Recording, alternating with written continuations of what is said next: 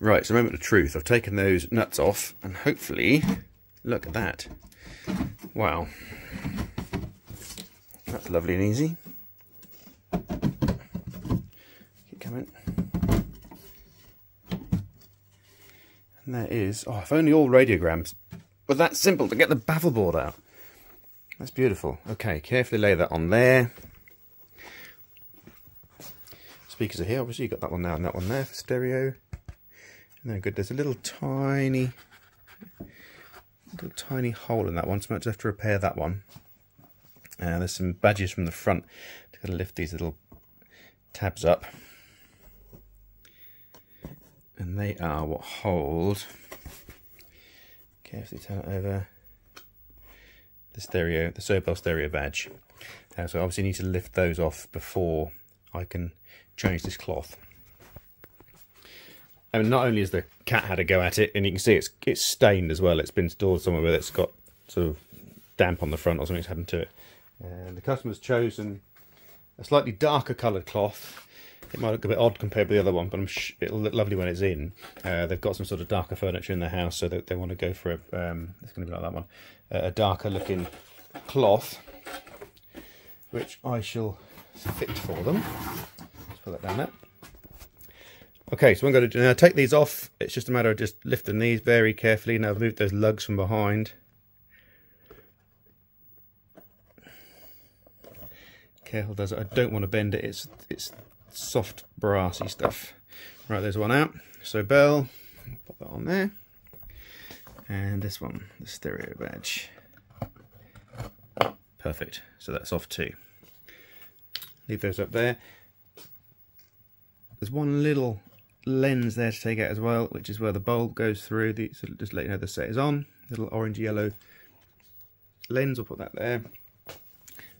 This end cap can just come, that end cap on that end, it can just come away. I'll pop that in there with the other one. So there we have the whole baffle board removed, all the metal work, bright work, and then needs to take off. Next thing I'm going to do is just actually just peel the whole lot off.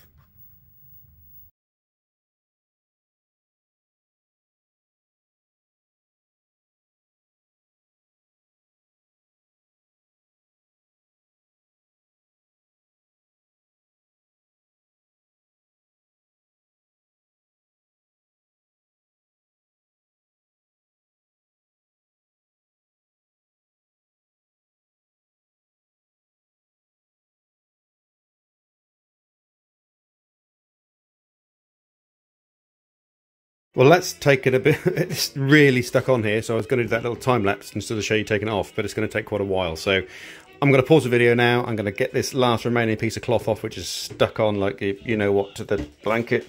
So I'm going to get that off and come back when it's all clear. Finally, got all the original speaker cloth off. I used the hot air gun just to warm the old glue up, and then just a rough old piece of, you know, off-cut aluminium, just to finally scrape it all off. So it's nice and clean. The old glue's all gone. There's a couple of pieces on the corners need to just really pick off and make sure they're 100% clear, because it sits in a channel in the grams cabinet. And obviously, if it's with the new cloth on, if it's too thick, it won't refit. It won't go back in. So what I'm going to do now is to get the new cloth, cut it roughly to size. I don't want to. The problem with sort of speaker cloth, you want to try and get it laid as accurately as possible. So I like to have quite a bit of spare over the edges, so I can trim it and make it look nice and neat. So I use a spray glue, contact adhesive glue. Everyone has their own way of doing it. I like using the sort of basically it's like carpet glue. So I can spray it on here, get a really nice thick covering.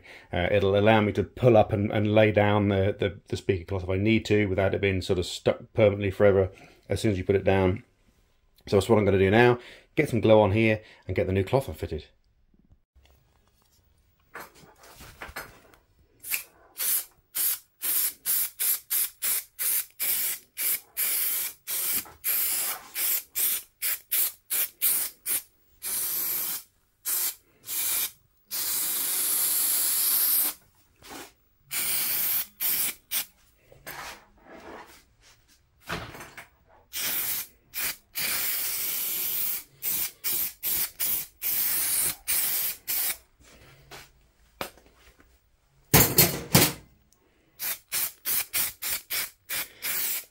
So I'm just giving it a really good smattering in the carpet glue.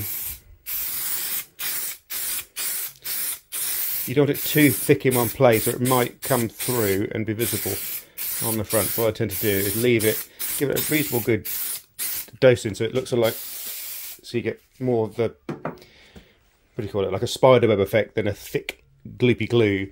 Let this go off just for a second, and you can see in the workshop I've popped the speaker cloth. I've cut roughly, well, not roughly the size, it's quite a bit larger, so I've cut it to fit. What we're going to do, I'm going to line them up along the bottom, so I'll get that and get it stuck back down. Okie dokie, so the front grille is now fitted, looking lovely. Got the badge back in there, and the little tiny jewel thing that lets the light come through from the bulb behind to let you know that the gram is on. So what I'm going to do now is get that fitted back to the front of the set. Well, there she is, new speaker cloth fitted, baffle board, whatever you want to call it, and it looks, I think it's really good. It matches really nicely with the dark details on the woodwork, so I think it really looks the piece. I'm just looking forward to getting the actual amplifier and tuner, the actual chassis back inside now, which obviously lives in that hole there, you can see through there. But what I might do is, I'll see how long this video is so far. I might cut it short now and then do a part 2 for the gram, but we'll see. When I look at all the footage, if it's not too long, I might join them together. But as we are at the minute, the new speaker cloth is in. Hello, welcome back to part 2 of the Sobell radiogram video. As I mentioned in part 1, the speaker itself, the left-hand speaker looking at the front, had got a split on the suspension up here. So I've just repaired that with some tissue paper and glue, and that's all nice and good to go again. What I will just do, I'm just going to put a tiny little squirt of black spray paint just over that, purely because sometimes you can see the white behind the speaker cloth. So just a quick puff. Don't want to make it, too dark or too stiff, because it might upset the performance of the speaker. A little light puff over that just to cover that up. We'll get that back in the set then. So as you can see, I've just given it a quick spritz with just some bulk standard black spray paint, just to take your eye off the white. It can be as black as you like, you're not going to notice it, but if it's a little white blob behind the speaker cloth, you might notice it. So I'm going to go down here. Oops, careful. I'll bash the speaker back too much. And that is going to go back in there, which is a bit tricky. I should have done it before I put the baffle in. But I'm not taking the baffle out again now, so as long as I'm careful not to hit those studs.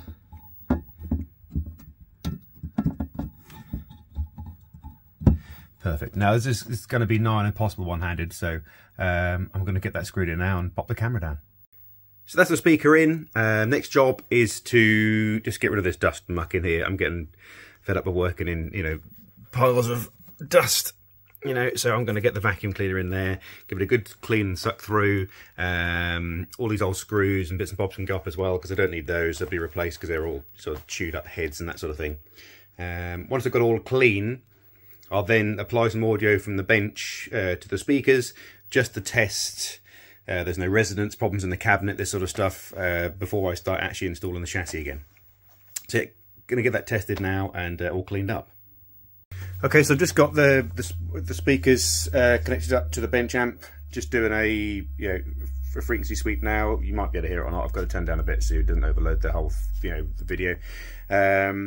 Just basically testing, just telling me now what I'm sweeping.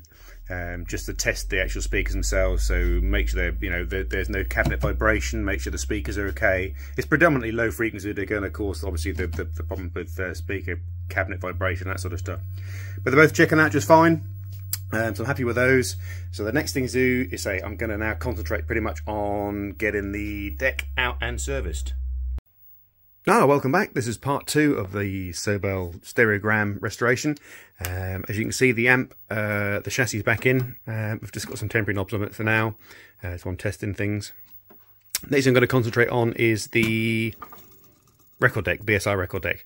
Now I'm not going to cover this again because it's exactly the same as a deck I did in a previous video. So if you want to see how we restore those, go back and watch that. But what I'm going to do now is I've just undone the clips. As a matter of just literally just lifting this straight out of the base. Everything's been disconnected. Carefully And there she was. So I'll get this on the bench, restore this up, and then we'll have a quick look underneath, see how bad it is, basically. This is the underside of the deck, and you can see they're not as complicated as some of the earlier decks. And this is just going to be a matter of having a really good clean up, degrease all the old hard grease. You can see here this has all gone hard. We'll take all that off, and also do some work underneath the platter. But as I said before, if you want to see how we restore these, I think this is UA14. Look back on our previous videos, because you'll see one that we did for another radiogram. Just quickly, this old rubber mat, as you can see, is crunchy and horrible. It all starts to fall apart. But you can now buy, thankfully there's people remaking them, so I've got a lovely new cream one that will go on there when it's finished. Okay, next time you see this, it'll be all clean and done and ready to go back. The deck's all been cleaned, and I say it looks $1 million. These always seem to come out really well, these UA14s. Such a lovely deck.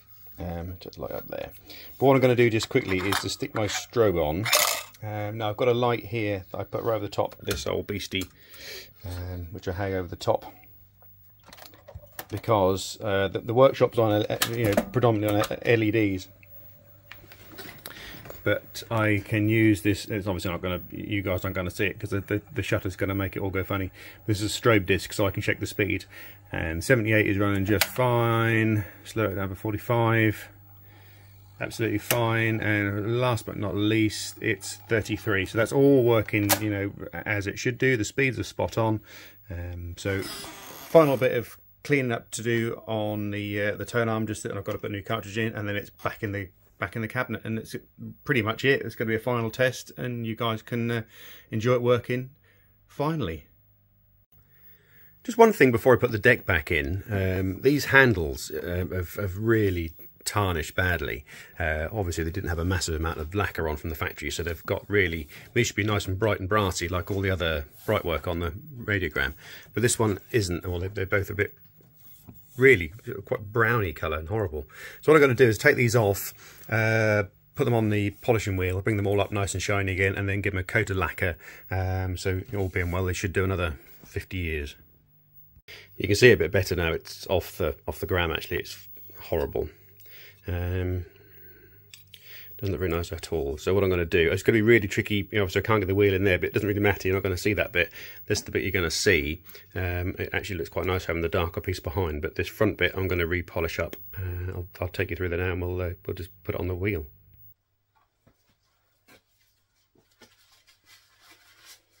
I'm only wearing gloves because I don't want it to slip out my fingers. I'm not too worried about my fingers, but I do wear a visor because I don't fancy this great big lump of brass if it does fall. Just zip out the machine, smash him in the face. So.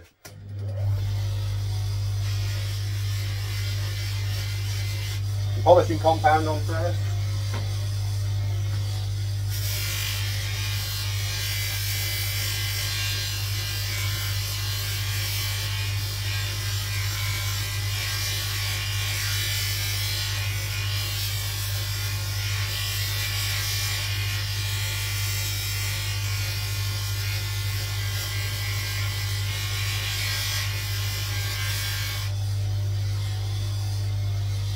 You can see straight away it's starting to come up.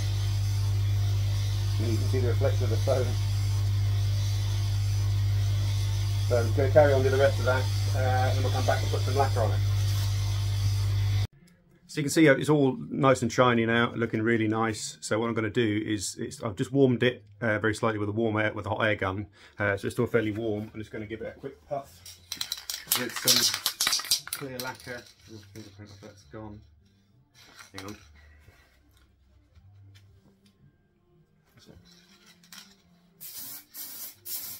So it's still nice and warm.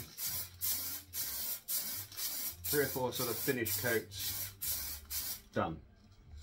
And what I'll do is I'll just take that back in, and I'll warm that up again with the hot air gun. Just to, basically it protects the brass, because if I left the brass exposed, it's going to oxidise very quickly. So with a little coat of lacquer, I think it'll be very thick, just 3 or 4 coats, and one takes the really bright shine off, because it does look like it's just been polished with Brasso. So it takes that bright shine away, gives it a little bit of age about it, because obviously it's going back on something that isn't immaculate. It's, you know, it has got a little bit of age to it, so this should look sort of the part when it's back on. Just one thing worthy of note: I did double check that this is brass before I start to polish it on the wheel. You don't want to start polishing something on a high-speed polishing wheel, only to find out that it's brass coated over some, you know, tin or steel. So I just did a scratch test on the back. I took a screwdriver and sort of gouged into the back, the bit you're not going to see. I didn't do it on this one, I did it on the other one, just to make sure they are actually brass before we go polishing. But fine, that's looking good. As I said, quick flash with the warm air gun just to just finish that off, and we'll get it back on the gram. It's actually quite tricky to see how nice they look when you actually got them back on the gram, but they really do, you know, they shine lovely. They really do look nice, and they finished that off a treat. So all we've got in here, as you can see, is a great big hole where the deck used to live. So I've got it on the bench there. I'm going to get that back in there. So that's the chassis back in, and just got some extra cable restraint here. Now, there is some fitted cable restraint here, but I've put an extra piece here before I put the back on. You can see all those wires are there. The back is now all nipped up nice and tight. New screws in there. I've added extra screws to this bottom one because it started to bend very slightly over the years. Obviously, where it's got damp, it's sort of disshaped and gone a bit funny, so that's been buttoned up a bit harder with some extra screws. And also there's a loudspeaker in that cabinet, obviously that part, so you don't want that sort of vibrating and buzzing around. Obviously that's all back in there. Final thing I've got to do on here is to fit the original knobs, and the deck is in there whizzing round, looking lovely. Actual fact, if I just lift that up, plonk it in there, it's this, I've used it before in videos, it's this guy and his Hammond organ, but it doesn't seem to get any contact match, so we'll stick it up for a minute.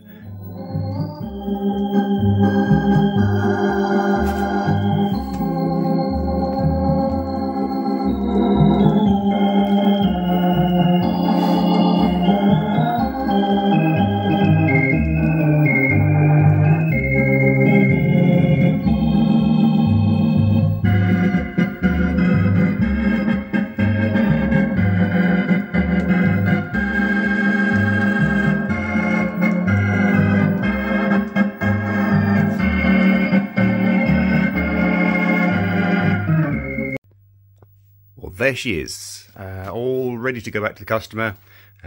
Just got to give you guys a quick final look round. As you can see, the customer requested some little sort of 4-inch legs just to keep it off the floor. They don't want it very high, so that's got the little tiny, little stumpy 4-inch legs on it. Deck's all back in. I've changed the lighting in the workshop so it looks a little bit more, you can sort of see a bit more without too much reflection. There's an internal light in here that switches off with the door, so as you open it you can then load your records on. And this side is obviously where the actual chassis and the sort of radio tuner part of it is. So what I'll do first, we'll just show you the record player working. Stack some records on here. Obviously, because of Content ID, I'm going to have to just be really quick with these. But let it run and you should be able to see those. I love Karina. Tell the world I do.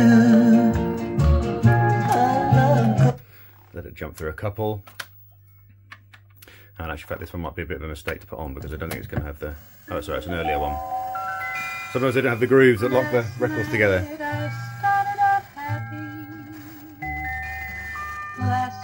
That poor old thing's been played with a very knackered stylus. Let's try something else.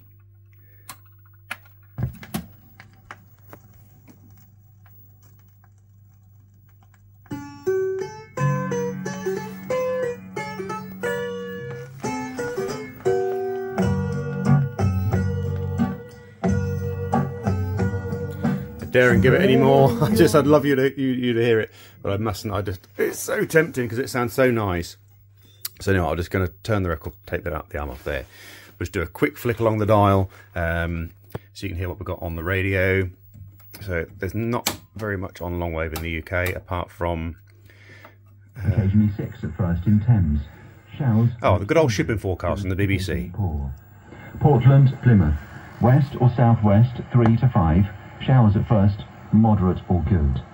Biscay, southwesterly 5 at first in north, otherwise variable, becoming northeasterly later 2 to 4.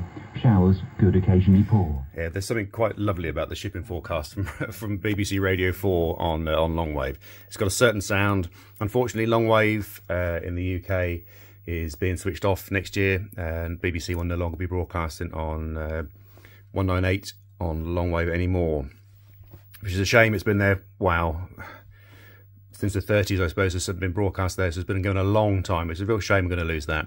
A lot of the other BBC stations are coming off medium wave as well. But we can flick through on the medium. And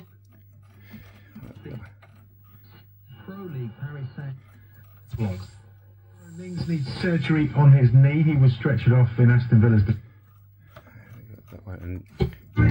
And right at the end of that, which is really nice, because we're losing the BBC, and probably most of the other commercial stations are going to be gone from AM or medium wave in the UK. But good old Radio Caroline, our first pirate radio, one of the first pirate radio stations, still broadcasting today, no longer a pirate, stonks in on 648 kilocycles on the medium wave band. But then again, they're playing music at the minute, so I can't play too much.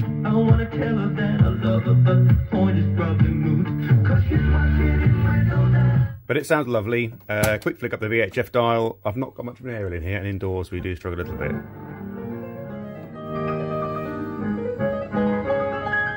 Radio 3, Radio 2, that ends, Radio 3. We don't have any choice, we have to increase our price. Radio 4, BBC local radio there, and we've got a few other commercial stations right at Central C.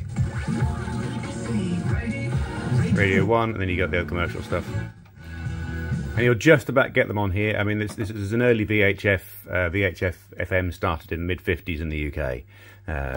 But it stopped at 100 megahertz. So if you've got any stations after 100, you don't really get them in that shot. You can fiddle with the tuner and sort of bring them in, but I like to try and keep everything as original as possible. So there's not much more to show on the dear old Sobell Gram. It's been a real treat to do. I really love this one. I just think they're such a nice looking thing, and that speaker cloth I think has gone on there really well. It really does finish it off nicely with that Sobell badge there with the little jewel light glowing in the middle. So I'm going to wrap this one up saying thanks for watching. I hope you enjoyed it. If you like it, I hate saying this, but everyone else seems to say it, so it obviously seems quite pertinent to say it. Give it a thumbs up and make a little comment down below, and if you do really like the video, subscribe, because it does help the old algorithm. And if everyone likes it, we'll do some more. Okay, thanks for watching, guys, and see you on the next one.